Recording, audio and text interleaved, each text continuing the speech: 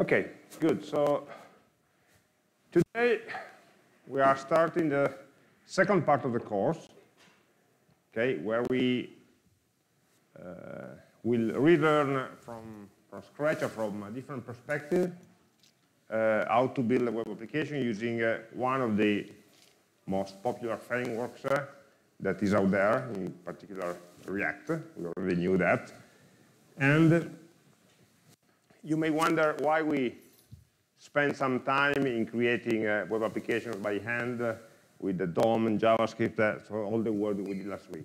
Okay, we basically wanted you to have a good knowledge of the JavaScript language, and we also wanted you to feel the pain in developing web applications at the DOM level. So where everything, we did something very simple in the classroom, but in the lab you had to fight in order to put all the functionalities together. Okay, and so the issue is that you have a very low level, let's say, view over the page, and have to handle all the events individually and decide where to store the data, when to update some part of the page, how to create a given HTML fragment, and so on. Okay, so it's a very heavy type of programming. That's the reason why many frameworks were developed that could help the user work on the front end. And in particular, we are going to learn React, which by far is one of the most popular ones in these years. The documentation or information about React is available at this website, react.dev, that was changed and redesigned just 4 weeks ago, because before there was a totally different documentation website that dated back to maybe 4 or 5 years. And in the meantime, the framework has evolved, and so some programming patterns also evolved. And right now we have the first weeks in which the new documentation is available. It's much clearer, but probably sometimes you can also find some reference to the old website that was called reactjs.org. Okay, that doesn't exist anymore. It goes to react.dev, and as we see from the GitHub page address, React is a library developed by a group of people. It's an open source product, but it's developed by a group of people at Facebook. Meta now. Okay. So this is the React.dev web page, where we find all the basic information divided into learn and a reference. So some learning paths, so basic tutorials, or something which is more, say, in-depth, and of course the API reference where all the main functions and the components and so on are described. We learn the main part here. So why do we need, or do we want, or do we choose, basically, to use a framework? Well, basically to simplify our lives and to exploit common solutions to common problems. Okay, we don't have to reinvent every time the problem of registering event handlers and what happens when you want to disable or enable an event handler, or you want to change some part of the page and so on. We have to write many times similar types of code. With a framework, the basic functionalities that every web application needs are already implemented in the library.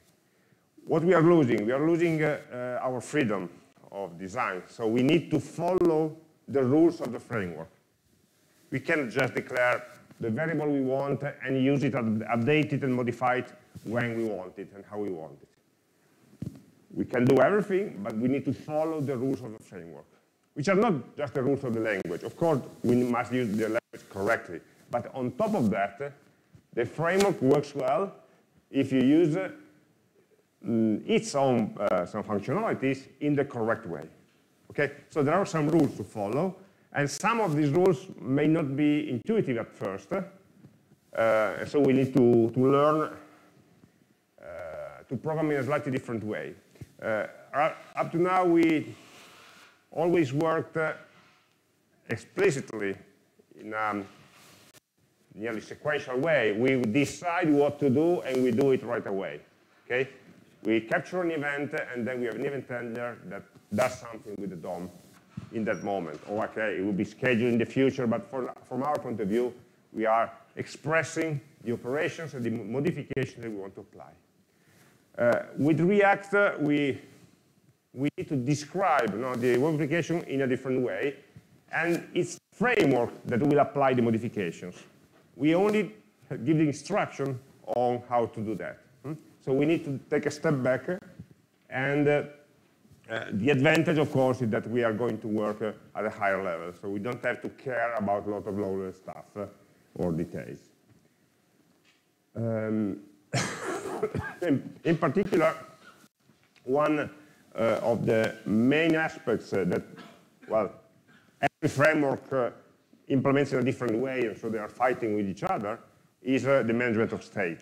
Okay? If you have a static page, a static application, okay, HTML is fine. The problem comes when this application contains data, and this data must evolve over time. So where do we want to store the state? In which place? How, if the state changes, the state information changes, which are the user interface elements that should be changed also? They should react to this change and so on. Okay? So the way in which we manage the state is very specific in every framework, and in particular we'll see the React way. As I mentioned, the main resources come from documentation that is really clear and full of examples. Okay? So it's a big improvement over the version that we had before.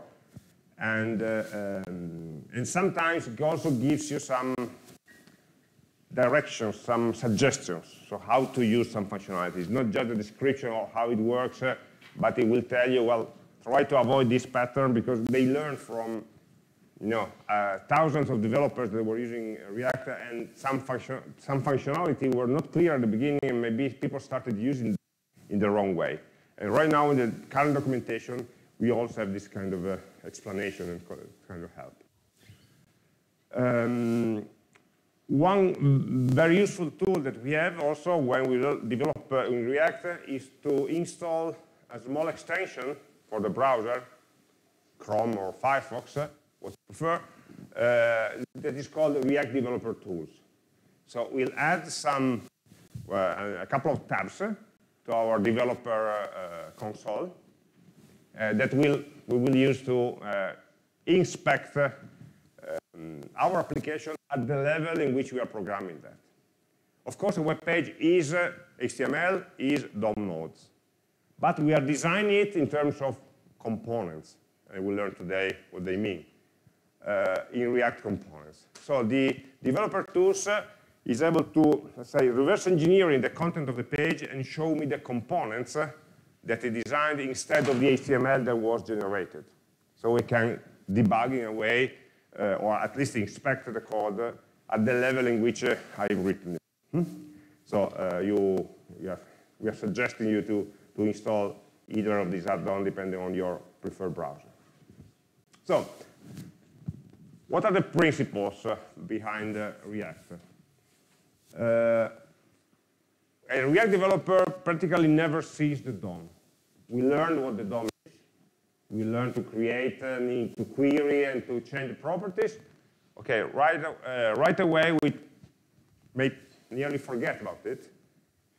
And because the DOM will be managed directly by the React library and not by ourselves. Okay, so I don't need to manipulate directly DOM nodes. I don't need to schedule carefully the operations. I don't know, I show an error message, I need to decide when it goes away, and if the submit button is pressed before the cancel button, should I delete it or not? So there's a lot of timing issue in every web page. And so we need to be careful about the order in which we are doing some operation. In React, we should leave every timing issue and every update operation in the hands of the framework. The framework will update when it's needed. Will update the content when it's needed. We don't need to schedule, I need to do this before that. I just need to declare what I need. So basically, we see a page as a set of components. A component is a part of the page that knows only how to do one thing, to render itself, to display itself. So I'm saying, okay, this page is made of 4 components. Every component has a rule, has the code for displaying itself into HTML code. And then when this component is called, is rendered by using the terminology of React, is something that is decided by the framework.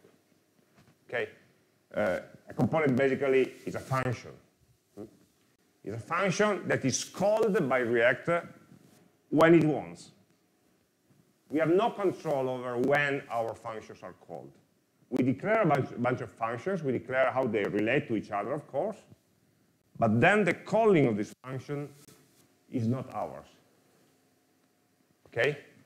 And it would be the library that knows when some condition, some data maybe has changed, and so it needs to update a part of the page. It will call the function that recreates that part of the page, and will then update the page itself. The other thing we should provide is how to update, not even how to update, how to create a part of the page. To create it the first time or to create it after an update. It should be the same. For me, for a component, its duty is create a part of a page. Maybe by using other components, but by delegating to other components some smaller parts of the same component. Okay? It will be done basically by defining a set of functions that are calling each other. We are creating a sort of shadow or virtual DOM. So we are not creating a real web page. Our functions are creating some sort of invisible web page that will then be applied to the real DOM by the browser itself, by the React library itself. We'll see this in more detail. And but this is something that we are only will tackle next week. There are, on top of this component functional design approach, there will be some specific state management functionalities. Okay? So, what does it mean that we have a functional approach? Okay, we are trying. We know something about the functional operators, map, filter, and so on, that tend to get some input and return an output with no side effects. Okay? In React, we are defining the user interface as a set of functions that we call components. And a function generates a component, a React component. It's a function that generates a fragment of the user interface, a div and its contents, a table and its contents, the navigation bar, the side menu, whatever. Any part of the page can be called a component as long as we define one function that will create that part of the page. Create the HTML code, probably, or something more sophisticated. These functions can be static functions, static in the sense that they could always return the same value. I don't know, the site footer is always the same. So the function will always return the same part of the same fragment. Okay. Or they normally have parameters. In the navigation bar, maybe I have information about the logged in user. So I need to show the avatar, I need to show the name, the login state. And so it will, that part of the page that will be generated by a component, by a function, depends on some other information. that is provided to this function by its arguments. Arguments to this function that are called properties in React, or props. Okay? So this function always have one object as an argument, which normally we call the props object, the properties object. And this object may have many, it's a JavaScript object, that may have many sub-properties, props.title, props.user, props.loggedin, or whatever, that are the information that the function can use to customize the fragment of the user interface. The first rule is that if I call the same function, the same component, a second time with the same value of the props, the function must return the same HTML fragment. The function should never mutate any of the data that it receives, and it should be idempotent means that I'm calling it many times with the same parameters, I always get the same result. So this means that the function itself inside doesn't create any side effect and doesn't access any external information. So this is the first basic rule. So in this case, React is free to call the function 1, 2, 20 times, as many times as is needed, according to its own logics. So maybe one part of the page is not displayed in the browser, there's no need of calling this function. Whether I call it or not cannot affect anything else, because the function doesn't have any side effect. And if I call it at the beginning or after a while, or I call it 3 times, because the user maybe is resizing the page, never mind. Because the result of the function will always be the same. This is for simple functions that are pure functions. A function whose output only depends on its inputs. And these inputs are only just one object called properties. Then there's an extension of this concept where some components, not all of them, we don't need it for all of the components, but some of the components may have some internal state to manage. So, for example, we say the user is logged in or not. Okay, this is an information that should be remembered by the application. It should be stored somewhere. Storing this information that may affect all the components in the page, probably, should be done in one component that owns this information, that remembers it for the others, and then will propagate it to the others. So some components will have also some state information. This slightly generalizes the rule, but let's say that the output of the function only depends on its parameters, okay, and its internal state. It's still a pure function, because if I call it many times without changing the parameters and without changing the state, the result will be the same. So inside the execution of a function, we should consider always the state and the properties as immutable constants. Of course, properties are input parameters. It's easy to consider them to be immutable, to be constant. The state is something that we want to evolve, of course, because it wouldn't be a state if it didn't change. But during the execution of a component code, it should be treated as a constant. And then there are special calls, special methods for scheduling a change of the state. So we are never changing the state. We are scheduling a future update of that. That will be outside the execution of the component. So React tries very hardly to maintain a pure functional view in the execution of the components and a sequential view on the update of the state that are totally separated. And we should buy in this kind of separation. And the fact that we are all these requirements, functions should be pure, the parameters should be mutable, and the results should be mutable, and so on. And the state can be modified, but not directly. Can only be changed through special calls that do it in a protected way. You cannot just change a variable. You tell React that they're going to change the variable, and so React can update or call again all the components that depend on the state. All the value dependencies are handled by React, and so we need to inform the library when we want to change something.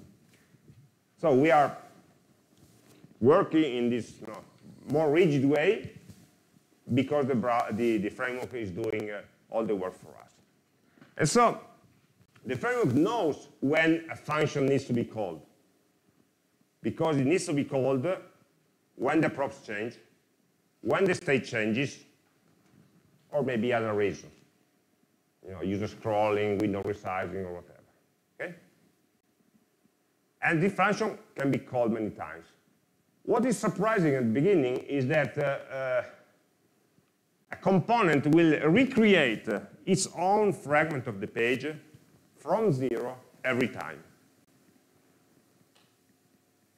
Even if I'm only changing the color of an icon, maybe, or whatever, or a very simple thing. Or even if I don't change anything. Because maybe the properties change, but the kind of change that we have there doesn't affect the rendering, the display of that component. But nevertheless, in this functional approach, the function is executed from the beginning and will give me the full result.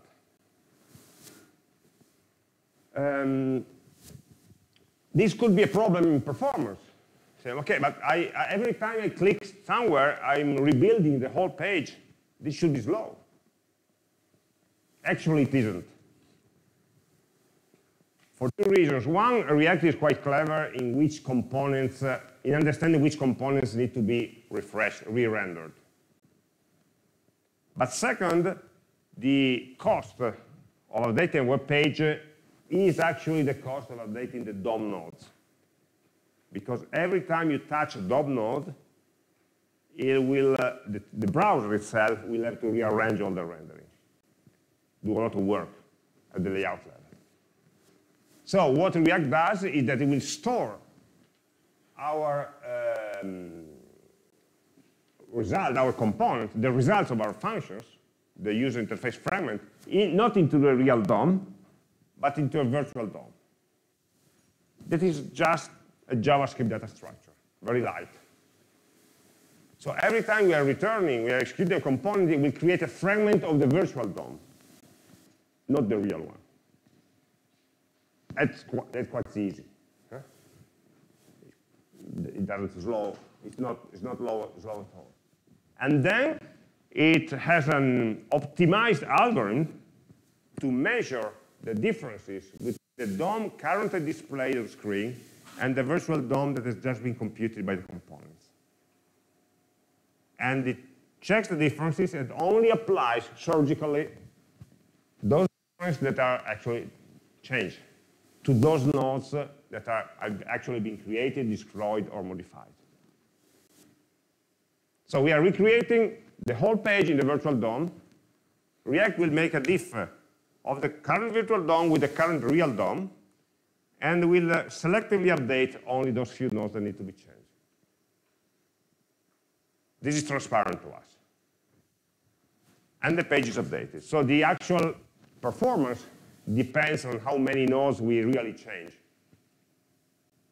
If we recreate a page that is 99% equal to the previous one, then only 10% of the, or 1% of the nodes will really be updated. So we shouldn't be worried about recreating from scratch all the components. It's a bit of the functional mentality, the functional programming mentality. Every function should return a new value, a new copy of a value. You should never modify a value. Everything is immutable in React. Don't be scared. Don't try to save some microseconds because, okay, but I'm creating a copy of an array. Should I try to modify, reuse it? No. Okay? No, because then it will become difficult to handle by a framework in an asynchronous way. if you are modifying the values under the hood. Always make copies, and the framework will manage them. And also some events are simplified according to the DOM, so the virtual DOM is easier to see, easier to program than the real DOM. But these are just details. The main issue is that we have these three steps. First, we call the components to render themselves. All these renderings are going to a virtual version of the page, the DOM, and then the final update step that really updates the page. And okay, if you are curious, there are some also documentation about the actual algorithm that is being used. And we'll see in a couple of places we need to help the algorithm. Because in general, you know that tree comparison is an algorithmically hard problem, in general. Okay? But here, we are in a very special case where you don't have many types of nodes, and many of them will conserve the same IDs, and the only problem are when we have some lists of nodes of sequences of objects, of identical objects, where we should give a little help to the algorithm in do the right thing efficiently. But apart from that, this difference is quite efficient. Okay, so how do we integrate this framework into our code? This is what will be present in the main page of our applications. Usually, we don't write it because it's already in the templates. But just understand, imagine you have one DOM element. For example, an empty div. Okay? So this is a normal get element by ID that gives me an element in my page. So first of all, React will attach, will manage the content of a single node. Could be body, could be a div inside the body, could be just one part of the page, wherever you want. So the React library will manage one part of our web page starting from a given root node. This root node should be initially empty, usually. And what you do is to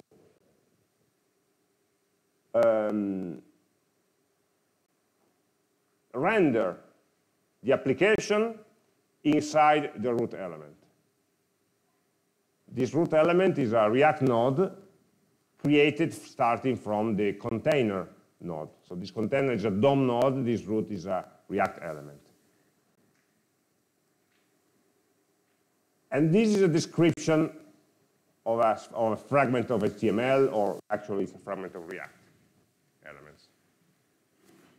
So what we are doing is we have an empty page, basically, with an empty element, and we are attaching to that empty element one React component. And we are telling with this render call. And what we are saying is that please render this component, so call the function corresponding to that component and see what virtual DOM it will create. And render, mount, display the result of this component inside this root element. And of course, that component will not just be a hello world, it will be probably a component that contains other components and so on, and will create a whole page.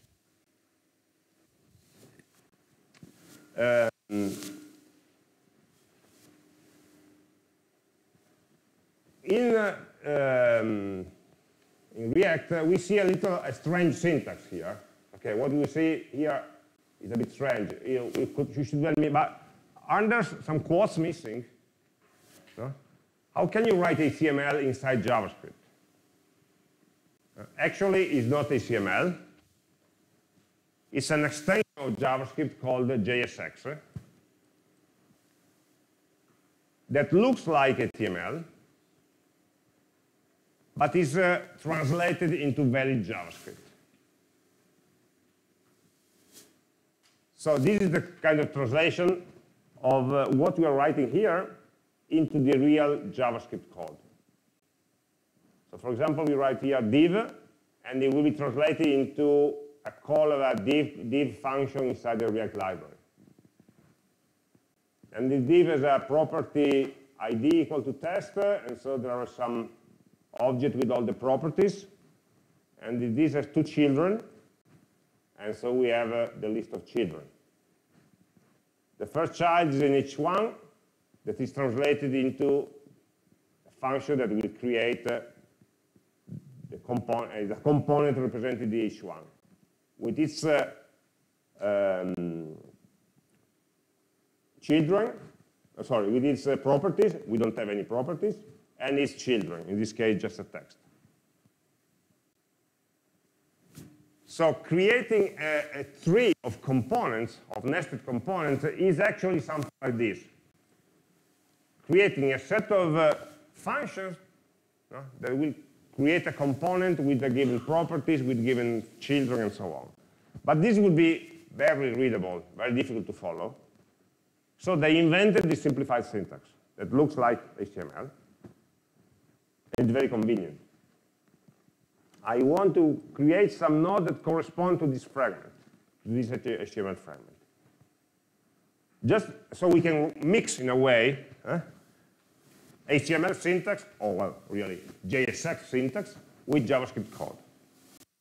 The environment, you cannot do that normally in any JavaScript file. Of course, the compiler should be instructed to do this translation in an invisible way for us. But we can mix and match as we want. We just remember that all of this that we write here is an expression. It's a JavaScript expression that creates some objects. So it may happen whenever we have an expression, in every part of the code in which. So we can store it into a variable, we can pass it as a parameter, we can return it from function, and so on. It's an expression that returns an object corresponding to some React elements. So we get used to that. As without any expression, let's just think that this is a tag that is opening a parenthesis in an expression, and the closing tag will close that parenthesis of the same expression. So all the tags should be balanced. It's not just a string. The tags should be properly nested. But we'll see the details of JSX, more details later. So we want to reason a page as a set of components. So let's try to think how we design a page. Imagine a page like this. You can divide it into different sections and create one component, for rendering each of the sections. And of course, we have maybe the right sidebar, which is a component with some properties, with some layout, with some CSS styles for its width and height, and contains two other components. So we can create a function for describing this component, a function for describing this component, a function for describing the other one. There are three different components. Of course, the sidebar component will include the other component, a call to the other components. Okay? And so for the left part of the page, we have maybe the main content, several components of type blog post. Then this blog post, maybe they are just text, or maybe they have an image preview. It can be the same component that behaves in different ways according to the data that is provided. So we have sort of a blog container that contains a list of blog post components. So we should see our page as a nesting of components, of blocks, a proper nesting. And then we can build each of these components and mount the topmost component, the external one, into the real web page. Okay, the create route according to the first component. And all the rest will follow. Okay? Normally, we have one component, the topmost component is called app, is our application. So in the template of the project, we already have one app component, and we just implement the body of this app component by including other components that we define by ourselves. And so we're taking over the content of the web page. The HTML will be empty at the beginning, and then the execution of the components code will create it piece by piece. And components are just functions. Functions that may or may not receive some parameters, some properties, and should return a fragment of virtual DOM, of JSX, basically. We're using JSX to create these virtual DOM nodes. If the function has no parameters, of course, it will return me a constant fragment. If the function has some parameters, of course, we can create some fragment that depends on the properties. So we have some extra syntax for inserting a JavaScript expression into a some JSX code. Just to say that the resulting value of the function will be always the same if the props are the same, but maybe different if the props are different. So inside here, we are building something that depends on the properties. Inside this, we may have div, h1, p, and so on, which are React components corresponding one-to-one to HTML nodes, element types. Or we can have any other React component that we define or that we find in some library. Okay? We have DOM or React components here in the JSX. Normally, we have two families of components, but it's not a rigid rule, it's just a design suggestion. Some components that really create portions of the page, and some components that only manage the information about the other components. Okay, we tend to separate those that have more to do with the layout and those that have more to do with the data acquisition or data update. But this will be for next week.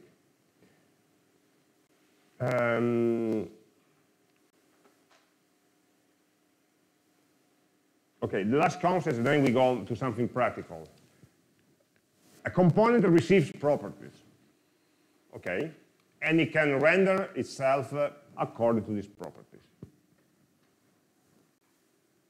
Where does it receive the properties from? From another component that calls it. So a component calls another component and is able to pass some properties down to that component. And this component, in turn, can pass a subset of its properties to its own children, and so on. So we have a tree of components starting from the top-level application to the different components or different parts of the page, where we always have a top-to-down flow of properties. Properties can only flow top-down. It's a consequence of the functional approach. It's a tree, so cannot call back anything which is higher than you, cannot close the cycle, you cannot create a graph, and you cannot modify properties that you receive. They are all immutable. And so information can only flow from the root of the application to the leaves of the application. Which is okay, because normally all the important information is known by the top-level nodes, and only that those portions of information that we need are given to some of the subcomponents. What we see, and it's not a surprise, that we cannot just, as properties, use values. No? We can pass some values, some strings, some objects down to the components. We can also pass functions.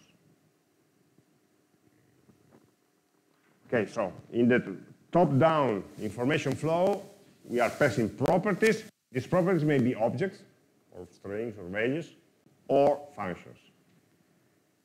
And passing a function is a way of letting a component below to call a function that I defined in my component. So it's a way of sharing a callback where the low-level component, the nested component, can access some information or some action of the top-level component. So we need to learn a bit this kind of behavior. And in addition to that, we have the state, which is something that is owned by only one component and can be shared by copying it through down the top-down property tree.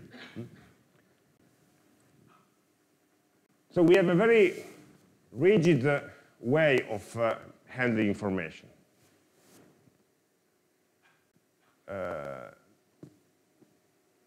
The list of, we have a list of items, a list of answers, okay, in our example, to display.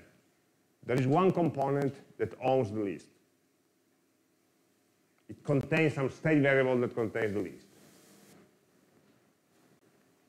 But it's not a component that will display the list, the table itself.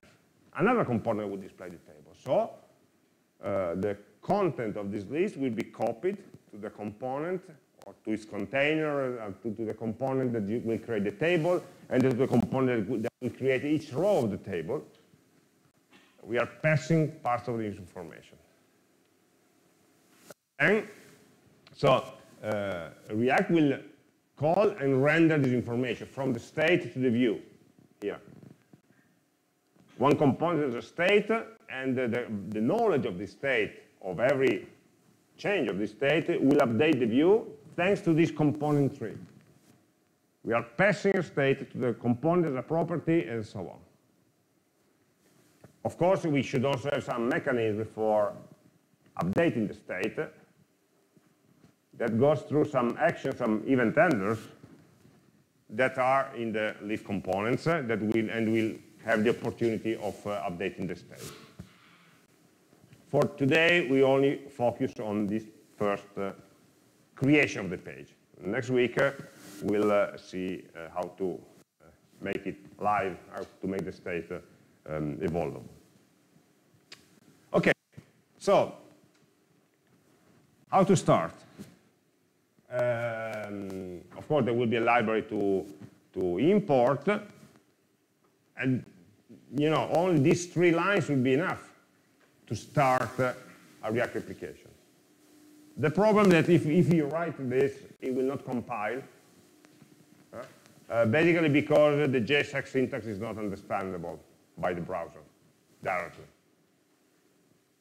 So what we usually do is to have a project configuration in which the code that we write will be compiled and transformed. For example, there is a component, there is a library called Babel that will transpile, so transform from JSX to JavaScript. And so then the browser will be able to read it and to process it.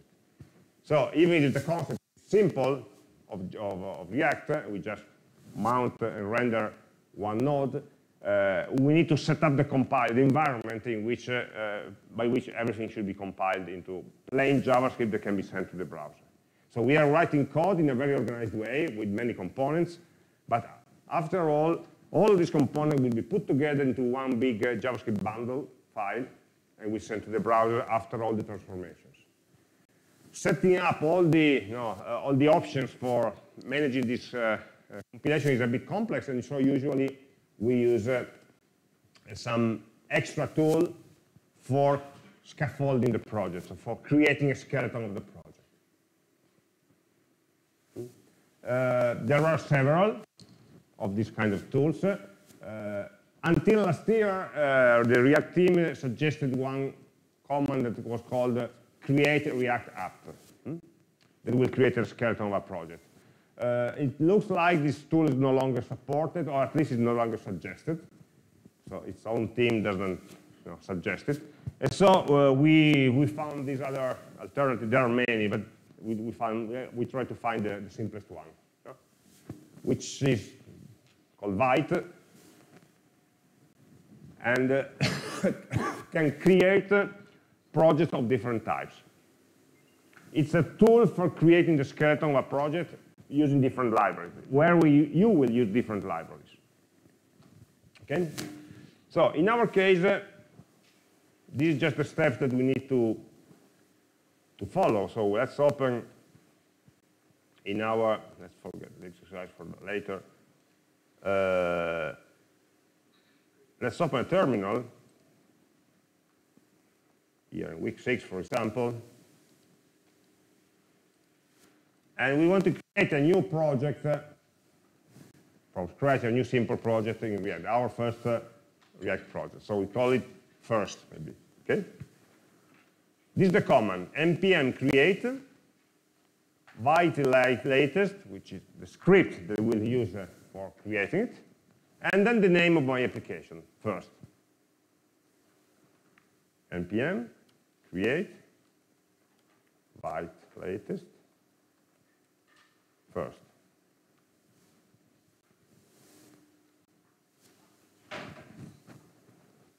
In week 6, okay. So the first time it will ask you, do you want to download Vite? Of course, you must say yes. It didn't ask me here because I already used it in my computer. And it'll ask me, what framework are you going to use? We are going to use React. Using JavaScript, you can choose the first one or the third one. They say that there are slightly different configurations that say that the third one is a bit faster. So I choose that. But from the programming point of view, there's no difference. Done. What does it mean done? It means that it created a folder first with the name of my project, with some stuff inside. The skeleton of my project. And it will tell me how to work with that. Of course, I must move into the directory and install all the dependencies. The dependencies are, you already created a package.json with all the dependencies. We don't have many of them. At the runtime, we only depend on the React library itself. At development time, we depend also on some scripts and plugins that are installed by Vite that will handle all the compilation, all the live updates, and so all the serving of the application and so on. But these are only developer dependencies, something that we use during development mode, and then when we ship the product, the only dependencies for the moment are just the React library itself. So we can install.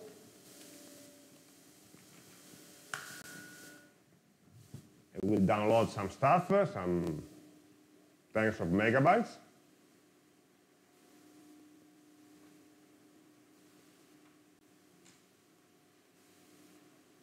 What's the problem?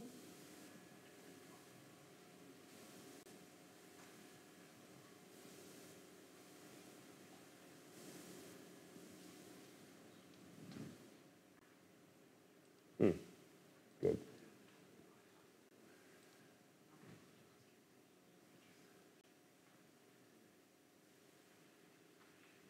There's some oof. No, make sure.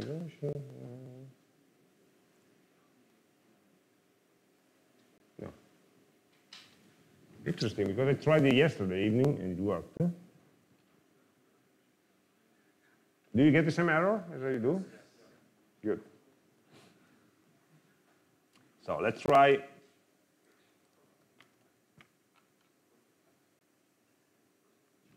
first two, and try to select this other.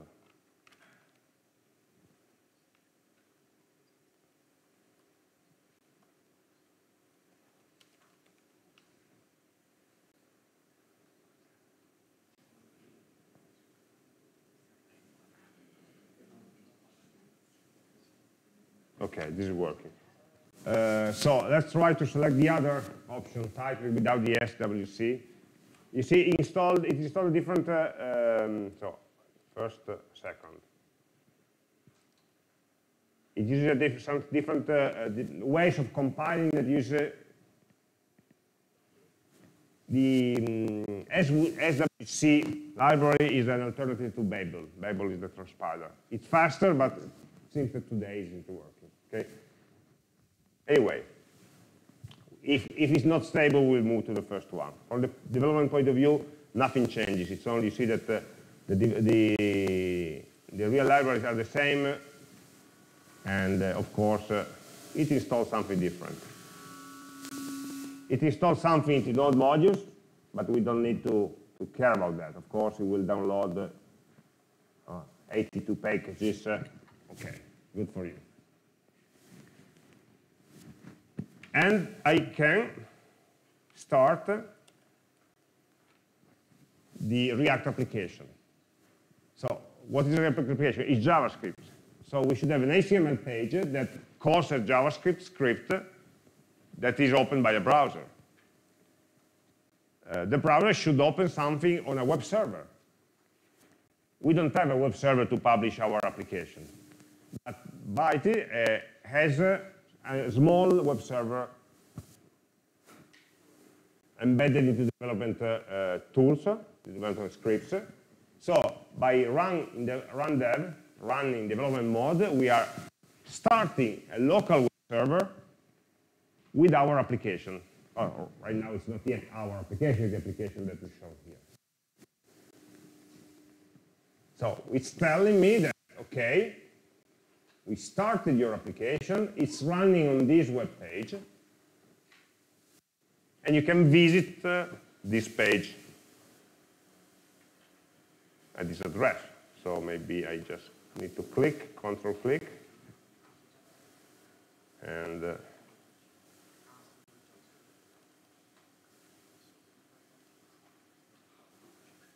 did it open? Okay, oh, sorry, it opened many times. It was low the first time. Sorry. Okay, so I'm opening this page onto localhost at this strange port number. And this is already our application, one application, which is where? So what is the organization of the files here? Okay, this is summarized in this slide, but we'll browse it directly on the code. So this is our project directory, first, number 2. You see that it's a website, so it will start with an index.html. The index.html is practically empty. It's all this. But it will contain load1 script, which is a main JavaScript code. You see the extension JSX because we are using this JSX syntax extension, not just plain JavaScript. So we have an empty component. In the body, we have an empty node, root, and we are calling one JavaScript file. An empty HTML page that contains only one empty div and one script. So all the work will go inside the script, main.jsx, that is included into the source directory. So we usually don't need to touch the index.html unless we want to change the icon, the five icon or something like that. Otherwise, or the title of the page, just minimal stuff. Otherwise, we leave it alone. Main.js is the first starting point where the React application is mounted into the page. It contains the render and the create root calls that we show in the slides. Again, it doesn't do anything intelligent, it just locates the root element, the empty div, and mounts the app component in a special strict mode, which strict mode basically there's a lot of extra checks on our code at runtime to ensure that we are following the React rules. But basically, it's mounting the app component into the root container. Plus, it may apply some side sheets here. Again, we normally don't need to modify this file. But from app, we can work. App is our top-level component in the page. And you see that, well, it's already contains something, but the syntax is very simple. Function, name of the component, and then return content of the page. That's it. Right now, this content is only calling, or using divs A, and so it's not using any other components. If we want to develop our own application, we can just modify this and implement our code.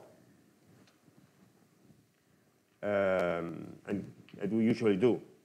With the web server, we have a nice feature that the application is automatically updated whenever we change anything. So it's recompiled and updated in real time. So it's very convenient for debugging. So for example, if we change something, I don't know, not by in this string, by.react plus react, say modified. No, sorry, modified like that. Whenever I save this file, it was very quick, but the byte detected a modification of one file, recompiled everything, and sent everything to the browser, which was connected, and the modification is visible in real time.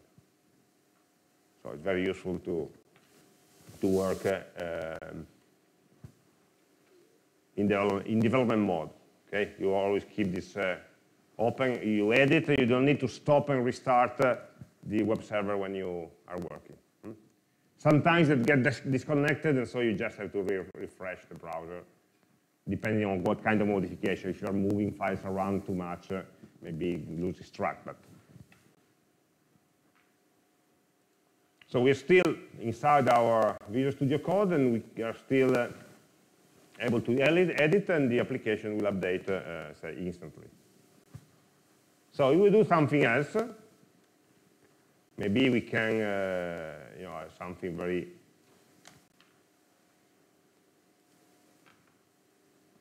so we have a simple application. We can also maybe return one fragment that contains a title,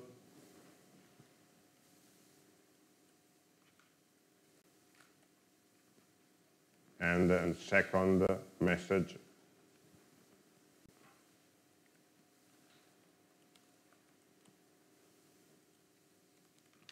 Okay, like this. We can drop everything we don't need.